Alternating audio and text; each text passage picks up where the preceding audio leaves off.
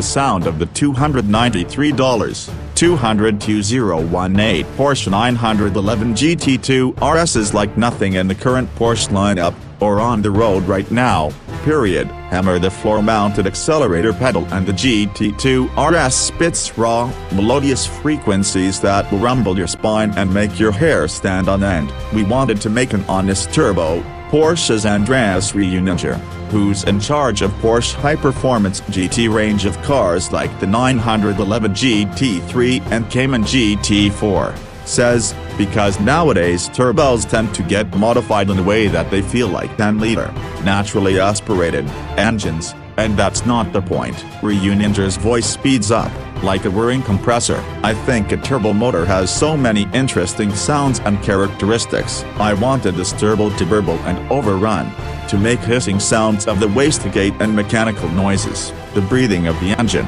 the way it builds up power, even a little turbo lag. Why not? The GT2 RS had to be different, and it is, big time. A large part of Reuninger's job involves preserving the company's sporting soul in road-going vehicles, which is a particularly critical part of Porsche's business. Get a GT right, and you can quell the critics who say the manufacturer is losing the plot by building Cayenne and Panameras. Get it wrong, and you risk alienating the diehards and Porsche evangelists. This time around, Reuninger went old school to create that elusive difference. He dug into the Porsche Museum collection and put a 1970 SR 935 turbo and several turbocharged race cars on a lift, measuring things like intake runner lengths and the header diameters. The findings helped shape the GT2 RS's inimitable howl.